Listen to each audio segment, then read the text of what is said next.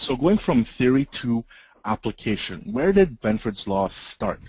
Well, in the early 1880s, an astronomer noticed that the pages in the front of his logarithmic tables were more worn than the pages in the back of the book.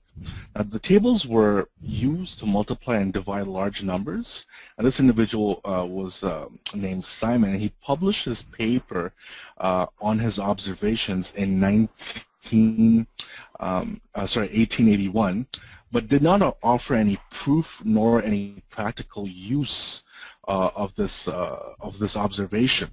So obviously the article was promptly forgotten. Now let's fast forward ahead a little bit. In 1938, Frank Benford noticed the same thing, but he was completely unaware of Simon's previously published article. Benford actually conducted some tests on relatively large populations and some with smaller numbers in looking at areas of rivers, baseball averages, atomic weight of atoms, electricity bills, etc. While he did not come up with any practical use for this observation, he did publish a paper that had a better reception than Simon's did, and became known as the Benford's law. Now, if we move a slide, please, Ashley. This kind of outlines some of the areas that he actually made his observation. But if we move another slide over, again, Ashley, thank you. This kind of shows you the graphical layout of the various different averages that he used, from population, batting averages, atomic weight. You could see the first digit average is typically 30%, second digit 18%, so on and so forth. Now let's fast forward a little bit further on, and we'll talk a little bit more about the practical use of these numbers in a bit during Sunder's portion of the presentation. If we move to the next slide, please, Ashley. Thank you.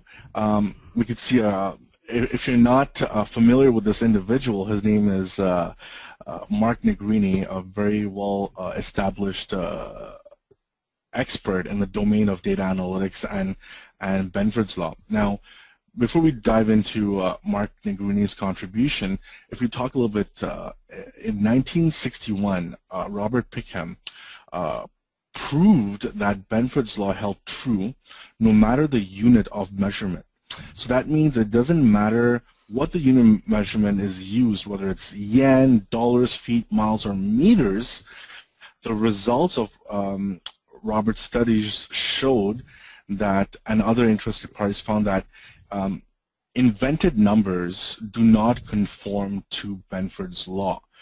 Things that you just pull out from the air and say, oh, we're going to process this in such a way, do not conform to Benford's law.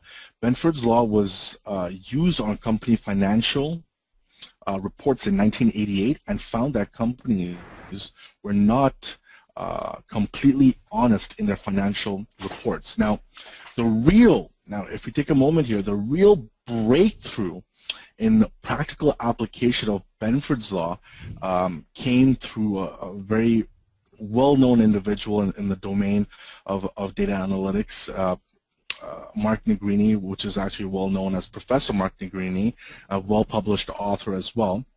The real breakthrough came in 1992 when Mark Negrini, a South African chartered accountant, codified a practical use of Benford's law. In his 1992 thesis, showed that accounting data conforms to Benford's law.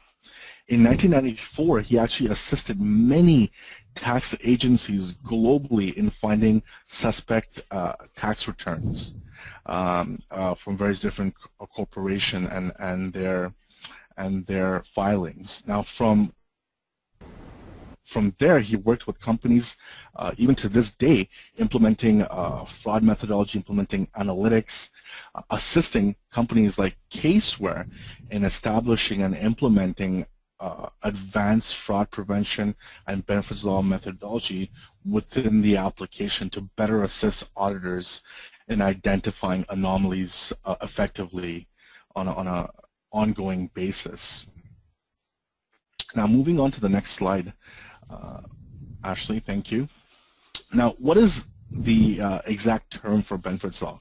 Benford's law is a mathematical law that states that in many real-life data sources, the leading or leftmost digit is distributed in a very specific and predictable manner.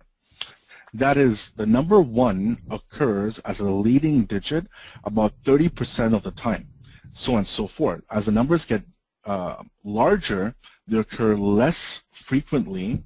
In the case of number 9 occurring as a leading digit is less than 5% of the time. Moving on to the next slide.